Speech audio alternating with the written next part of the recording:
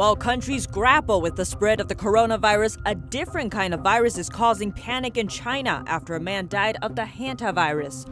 The CCP virus has cost an unknown number of lives in Wuhan alone, possibly numbering in the thousands or tens of thousands. And now one resident wants to hold the local officials accountable for the devastation.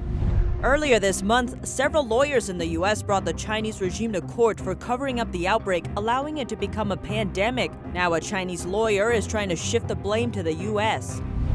The president of Harvard University and his wife just tested positive for the CCP virus. The couple are self-isolating at home. And the 2020 Tokyo Summer Olympics will be postponed for a year. Japan's prime minister making the announcement today. Welcome to China in Focus. I'm Tiffany Meyer. Just as the world gets prepared for the novel coronavirus or CCP virus, there is another virus causing panic. According to reports, a migrant worker in China suddenly felt unwell in the early hours of March 23rd and was rushed to the hospital. He died several hours later. According to health authorities, the man tested negative for the CCP virus, but did test positive for another virus, the hantavirus. So what is the hantavirus and how worried should people be? According to the CDC, hantaviruses are a type of virus commonly spread by rodents and can cause several different types of diseases. It can spread to people through inhaling air from rodent urine or droppings that's infected with a hantavirus. According to the CDC, treatment options are limited, so it's best to avoid rodents.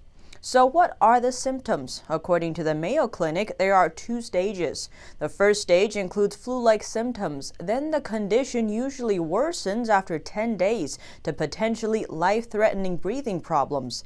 In North America, the mortality rate is over 30%. According to Chinese state-run media, the medical teams that came from other places to Hubei province to help are going home now.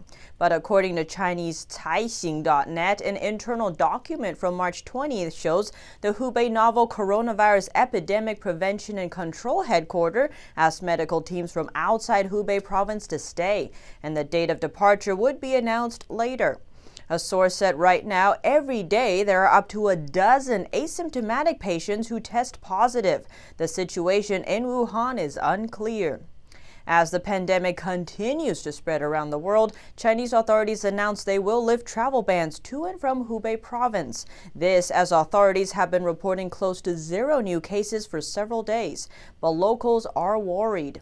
A citizen in Wuhan told us many people have tested positive again. In Wuhan, many people who have been treated or quarantined in temporary hospitals have relapsed and tested positive again. Now the hospitals do not dare to accept patients. There are policies to this. A big data analysis conducted by the University of Southampton research team in mid-February of 60,000 people who left Wuhan is lining up with how the CCP virus is actually spreading. In mid-February, the research team, known as World Pop, had tracked the mobile phone movement of around 60,000 people who left Wuhan before it was put on lockdown. The map tracked them to cities mostly in Asia, but also Europe, US, Australia, and other countries. It predicted the virus would spread further and warned countries to be prepared, and high-risk cities in China and around the world should strengthen screening to prevent the spread. And a new report in France Radio International reveals how Chinese media create video programs showing international support for China. According to the March 22nd report, a media in China published an ad online in Chinese and English to hire one international student to make a video about racial discrimination against Chinese because of the novel coronavirus. The ad didn't specify what country, just indicated the shooting time would be 2 hours and the price 60 euros. In the Chinese version, the ad specifically states the need to face the camera and raise a sign, but did not mention what would be written on the sign. Yesterday, we reported about a photo circulating online of a banner which read, "Congratulations to the U.S. epidemic," and wished the Japanese epidemic a smooth, long sailing. It was posted on a restaurant in China. This photo is now going viral in Japan and aroused anger among the Japanese. Yesterday, the owner of the restaurant was fired from the company. A netizen wrote, "Authoritarians indoctrinate people with hatred of foreign countries in order to redirect the anger of the people toward foreign countries.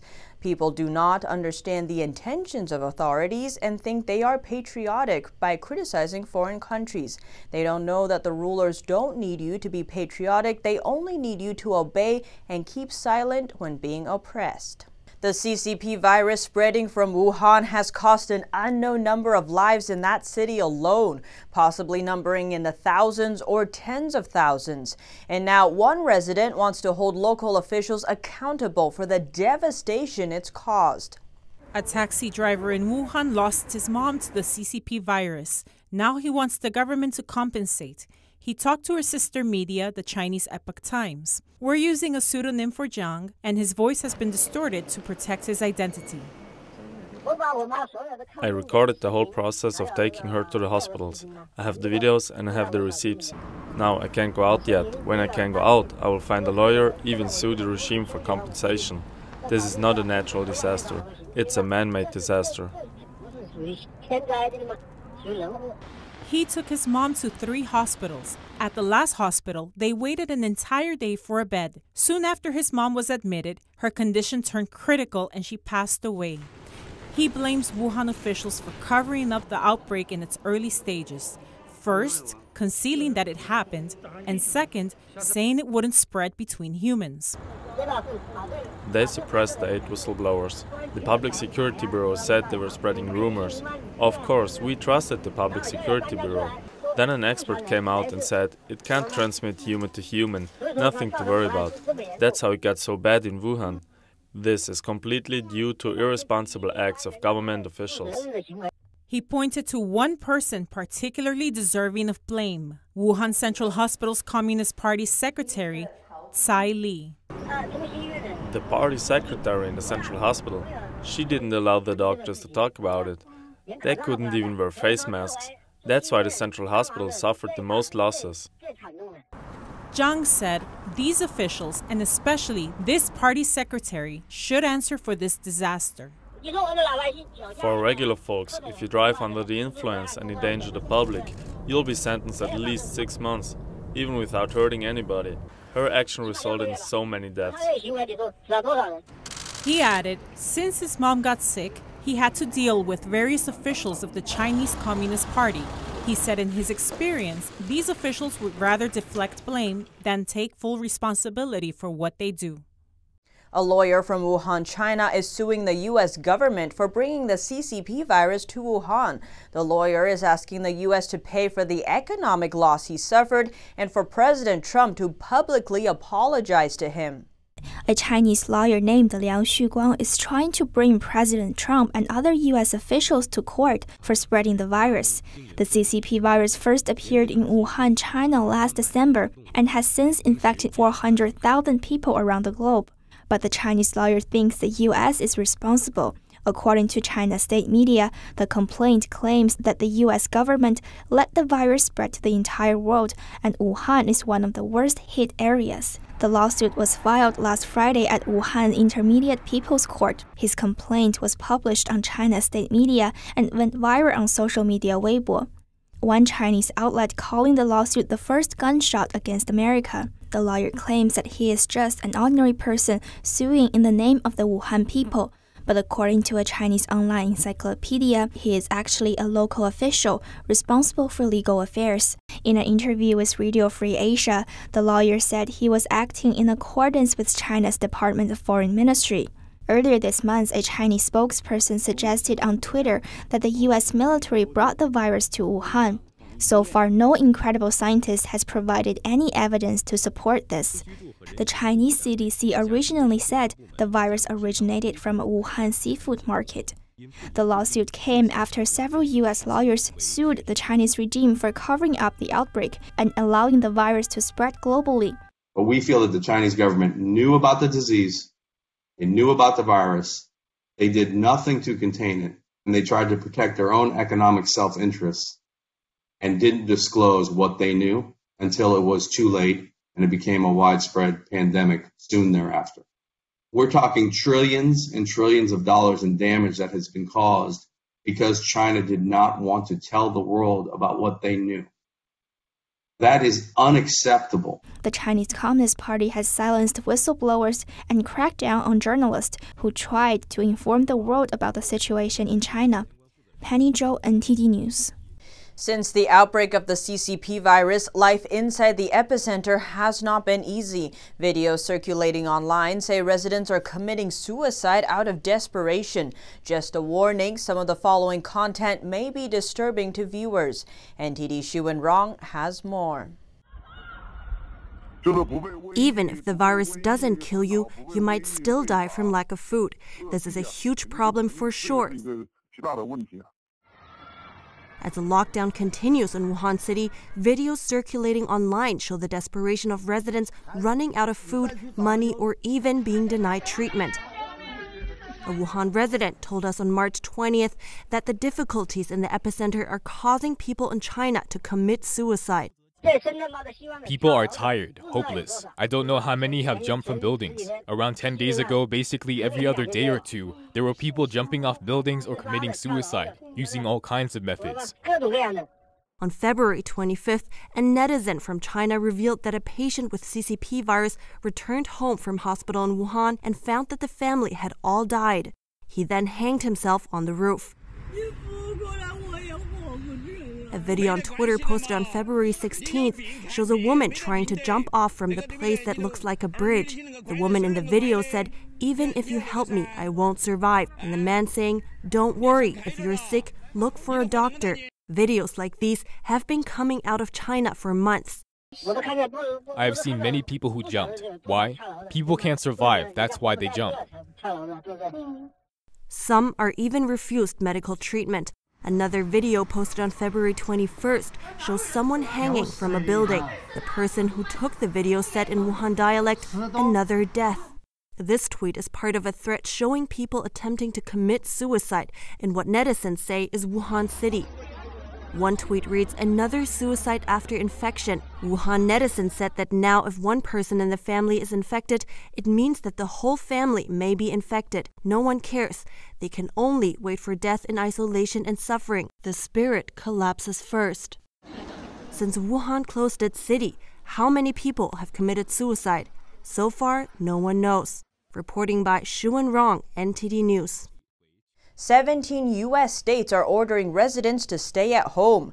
The order goes into effect today for 7 of the 17 states. And in 10 other states, there are stay-at-home orders enforced in only some parts of the state. That means that over half of the nation's states are now shutting down all non-essential businesses.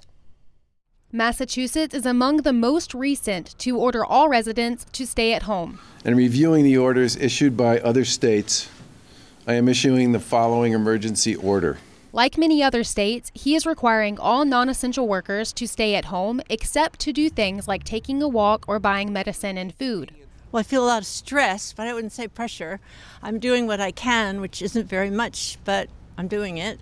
The order comes as no surprise, since Massachusetts is New York's neighbor. New York has the highest number of confirmed cases in the nation. Other states with bans starting today include Indiana, Michigan, New Mexico, West Virginia, Wisconsin, and Delaware. To every single American, please know that the sacrifice you're making at this time is saving lives, many, many lives. The states with the highest number of confirmed cases of the CCP virus include New York at nearly 30,000 cases with over 200 deaths. Then New Jersey, reaching over 3,000 confirmed cases and 44 deaths. Following right behind New Jersey is Washington and California, both with less than 2,500 cases, but Washington's death total is just over 100, while California has less than 50 deaths. President of Harvard University Lawrence Bacow and his wife have tested positive for COVID-19. In a letter, Harvard University President Lawrence Bacow wrote that he and his wife started experiencing symptoms on Sunday. They received their test results on Tuesday. The couple has no idea how they contracted the virus. They're currently self-isolating at home. Bacow is Harvard's 29th president. He and his wife met with Chinese leader Xi Jinping in Beijing last March. The new virus broke out in China late last year and is still infecting people in the country. Like other U.S. universities, Harvard asked students to move out and return home earlier this month. They now take classes online. As of Tuesday afternoon, the state of Massachusetts has reported over 1,100 confirmed cases. So far, 11 have died. As the U.S. faces social and financial hardship brought on by the CCP virus, President Trump says he'd like to have the country opened up again by Easter. President Trump said on Tuesday he'd love to have the country opened up by Easter. His remarks came during a CCP virus town hall on Fox News. This year, Easter falls on April 12th, making the president's goal at 19 days away. When asked if it's possible to get people back to work by then, Trump said yes, citing that the country has never been closed before. He asserted that the country must and wants to go back to work, adding that if the shutdown continues, a recession or depression could cause thousands more deaths, including suicides. Reiterating what he wrote on Twitter a few hours earlier, he noted that the longer it takes, the harder it will be to start up our economy. States around the country, including New York, California, and Illinois, have forced the closure of some businesses deemed non-essential. According to Trump, a shift back to work would be contingent on people practicing social distancing measures, like keeping 6 feet away from others, frequent hand washing, and no handshaking. He reiterated that the cure cannot be worse than the problem. Surrounded by members of the White House coronavirus task force, the president added, "America will again and soon be open for business." The president's comments come after he talked to reporters on Monday. He said there's a large team working on the next steps after medical experts give the green light to let some regions get back to work. And in a surprising turn, the stock market today soared above its virus-affected state. The Dow marked the rebound with its biggest one-day percentage gain since 1933. With 1 hour of trading left for the day, the Dow Jones rose a huge 11%, or 2,112 points. This as the S&P 500 gained more than 9.3%, and the Nasdaq over 8.1%. The boost was likely prompted in part by optimism that Congress will soon reach a deal on an almost $2 trillion virus stimulus package. Likewise, comments from President Trump this afternoon also helped garner confidence. He says he hopes to reopen businesses and restart the economy sooner rather than later. And while Senate works to soften the blow for the American people, elected officials on both sides of the aisle want to hold the Chinese regime accountable. There are at least 3 initiatives being worked on across the House and Senate. It seems the Chinese Communist Party may soon have the full weight of Congress to deal with. 3 separate initiatives across the House and Senate are being spun up. The first is a bipartisan House resolution condemning Beijing's handling of the virus outbreak. It's co-led by Republican Jim Banks and Democrat Seth Moulton. The resolution details the regime's cover-up. It cites a study which found if China took action 3 weeks earlier, the spread of coronavirus would have been reduced by 95% globally. China should pay a severe price for that negligence, for their role in the matter of allowing this to happen. The resolution has so far seen endorsement from over 30 co-sponsors. The second action is Senator Josh Hawley's resolution for a full investigation of the CCP's lies and actions that killed thousands of their own people and turned the CCP virus into a global pandemic. The senator says Beijing should pay damages to the rest of the world for their criminal conduct. He said the resolution would be introduced sometime on Tuesday. The third action is a request by 3 senators that President Trump create a task force to combat Chinese communist propaganda surrounding the virus. The task force would be under the National Security Council. The Chinese regime has doubled down on its anti-American propaganda. It initially suggested the American military brought the virus to Wuhan. It's now blaming President Trump directly. There is no evidence of the virus originating anywhere but Wuhan, China. The task force would, 1, produce a white paper on the origins of COVID-19 and how the CCP worked to conceal it, and 2, provide guidance to U.S. government employees on messaging surrounding COVID-19 and how to counter false CCP narratives about its origins. And in New York, a safety patrol group is trying to keep the city clean, literally. They're passing out wipes and food to the homeless, which they say have been forgotten in this pandemic. NTD's Miguel Moreno has more on the Guardian Angels. They patrol the streets for crime. You're shooting dice, huh? But now, during this pandemic, they've added hygienic care for the homeless at the top of their list. The Guardian Angels are passing out hand wipes, food, and water to the homeless, who they say the city and other officials aren't doing enough to help during this time. That's an alcohol water solution, so it's going to wash your hands real good. There are about 58,000 homeless people living in shelters in New York City. The city found last year that over 3,000 were without shelter on one night. And while people are told to self-isolate at home and wash their hands, Sliwa said the homeless sometimes do not have those options. They keep telling us that on TV over and over, wash your hands. Well, how are the homeless and emotionally disturbed going to wash their hands? Some of them have no control of their physical or emotional faculties. You have to wash it for them. So the patrol group gives care packages to those who need them the most, on the trains and in the subways. Sliwa said you can't ignore the homeless because they can also get COVID-19 and spread it in shelters and other areas. And despite the risk of getting it himself, he said he's not worried. I seem to remember Mother Teresa and the nuns caring for lepers with leprosy in Calcutta. They never wore a mask. They never wore gloves. He has called an ambulance for people with fevers. So far, 30 people in city shelters have tested positive for the virus. The city said they've started isolating them in special units. Miguel Moreno, NTD News, New York. The International Olympic Committee has decided to postpone the Tokyo 2020 Summer Games because of the virus pandemic. The International Olympic Committee has decided to postpone the Tokyo 2020 Summer Games because of the coronavirus pandemic. The Games were set to begin in July. The Olympics have never before been delayed, though they were canceled altogether 3 times during World Wars I and II. Pressure had been mounting as country after country called on the IOC to delay the Games due to the coronavirus outbreak. Canada became the first country to boycott, followed by Australia.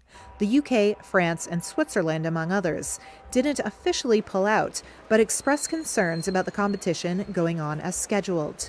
Athletic organizations fear the Games would be a breeding ground for the pandemic, which could then spread as athletes, fans, and the media head back to their home countries, possibly causing an even bigger outbreak of the pandemic.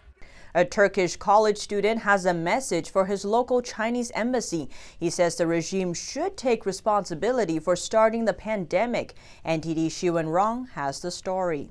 He hoped to graduate from college this summer, becoming a TV journalist. Right now, we do not know what will happen in the near future, he told NTD. Orkun is a college student from southern Turkey. He wrote a letter to the Chinese embassy on March 18th asking the Chinese regime to take the responsibility for the CCP virus spreading. Turkey had its first confirmed case 2 weeks ago and has since closed its colleges for 3 weeks and schools for 1. His letter, Orkun says, "In this specific period of time, my university closed down, and while it is closed down, I still need to pay rent for my accommodation there. I hold your government responsible for the financial and psychological troubles resulting from this." I believe that not the Republic of Turkey, but the People's Republic of China is responsible for the troubles resulting from this epidemic. By March 24th, a total of 37 people have died from the CCP virus in Turkey. No government of any country around the world can act this irresponsibly, resulting in other countries being put in danger. He referred to the death of the whistleblower Li Wenliang, who had tried to warn people about the CCP virus but was silenced by the regime. I wanted to take this opportunity to give a voice to the people who are victimized. Lots of people in my close surroundings are facing difficulties at this time. His letter received attention online. He said he hopes the Chinese regime will take due responsibility as the world grapples with the effects of this pandemic. Reporting by Xu Wenrong, NTD News. And India, the second most populous country on earth, is taking new steps against the spread of the CCP virus, while Japan's Summer Games get pushed back to next year. India is entering 21 days of total lockdown when midnight struck on Tuesday. The nation's Prime Minister Narendra Modi saying it's the only way to save lives. After health researchers warned more than 1 million people in India could be infected by mid-May. In contrast to other countries, India's 1.3 billion people are not allowed to leave their homes at all during the lockdown. Japan and the Olympics movement on Tuesday decided to delay this year's Tokyo Games. It is the first time in the Olympics' 124-year history that the events will be postponed. The decision means there will be no major sport events around the world this year. Russian President Vladimir Putin was seen wearing a hazmat suit during a visit to a local hospital. Putin has previously said the situation is under control, but some doctors have questioned how far official data reflects reality. The mayor of Moscow said the outbreak in the Russian capital was much worse than official figures showed. Food delivery company Instacart is planning to hire hundreds of thousands of new workers. The move comes as demand surges for grocery deliveries as millions of people stay home. The on-demand grocery startup said Monday it plans to hire 300,000 full-service shoppers who are treated as independent contractors. That would more than double the company's current workforce of full-service shoppers. The hiring would take place in North America over the next 3 months. Instacart operates in 5,500 cities in North America. It's one of several companies providing essentials to households that are now quickly expanding. Amazon and Walmart each recently announced they plan to hire at least 100,000 workers because of increased customer demand. And Walgreens also announced its hiring. The pharmacy chain plans to hire more than 9,500 workers for stores across the U.S. And back to New York, as the virus bears down on the city, one of its most iconic eateries is closing its doors. But while handing out employees' last paychecks for a while, the restaurant's third-generation owner says he vows to reopen his doors. New York's Junior's cheesecakes have seen the likes of World War II and 9/11, but those experiences don't make what the restaurant is going through now any easier. Everything is closed. No bakery today. Sorry. In an effort to help stop virus spread, New York City has mandated that all city restaurants and bars operate as to-go only establishments. But Alan Rosen, the third-generation owner of Junior's, said that just isn't enough to keep restaurants open. He says his 4 restaurants are all closed indefinitely, but he plans to keep paying his employees health benefits until he can open his doors again. Out of our 850 employees, 650 are currently unemployed. Rosen and the longtime manager of Junior's Brooklyn, Hastings Steinrod, spent Thursday morning handing employees their last paychecks for the time being. It still feel like a dream. I'm still dreaming. It's not really sinking in as it. Maybe in a couple more days because I've never seen nothing like this here. Junior's has served presidents and celebrities for 3 generations, but Rosen said he doesn't expect any special treatment from the city. We're resilient, and Junior's will be back, and New York will be back, and Brooklyn will be back. Noting the positive attitudes of his employees that morning, Rosen says he's confident things will take a turn for the better at some point. Here at China in Focus, we bring you first-hand information from inside China. Don't forget to subscribe for the latest updates.